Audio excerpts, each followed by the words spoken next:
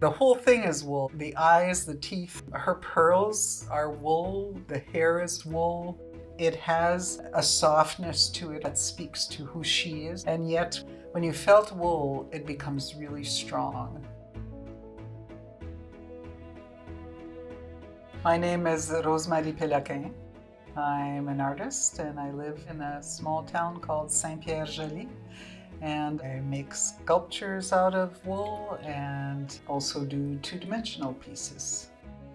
When I first started, I felt like I wanted to put some faces out there and show how lovely they are. And wool is so nice to show that. You can't be sad when you're surrounded by clouds of wool. It's just, it feels so good. What it's brought me to do is to meet all these great shepherds. They are amazing. Their knowledge of their sheep and their breeding. It's wonderful because I know that they love what they're doing. They care for the animals. The one shepherd that I go to in Carberry, Manitoba, she has award-winning wool and she breeds rare breeds, and her program just comes up with this unique quality wool that artisans use. You can actually know the name of the sheep that you're getting the wool from that goes into your pieces. I mean, there's a connection there. There are a lot more farmers in Manitoba and in Canada. They're building up the industry and they're all very community-minded people. They're big into sustainability and making sure that they take care of their animals and have quality wool. To be a part of that makes me feel good. Supporting industries that are sustainable is an opportunity to make our lives better.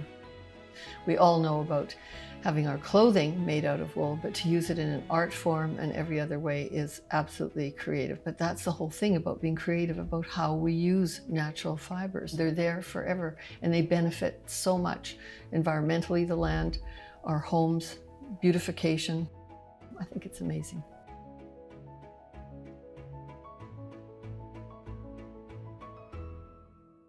The Jubilee is a celebration of Her Majesty's 70 years of reign. Not too many people get to be in service for 70 years. A lot of people would like to live that long. It's very important to celebrate the good things with everything going on in the world. And in this case, celebrating not just Her Majesty and the campaign for wool, but the whole supply chain. It's such an honor to be asked to make this piece for Her Majesty's Jubilee. What I did with Her Majesty was to research her.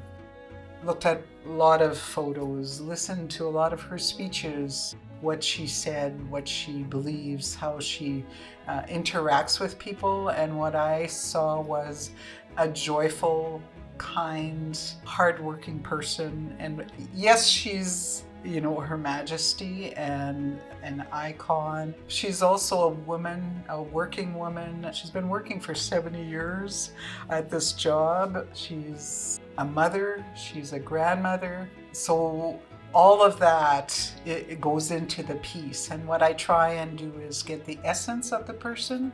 And to me, it was that joyful smile and the twinkle in the eye.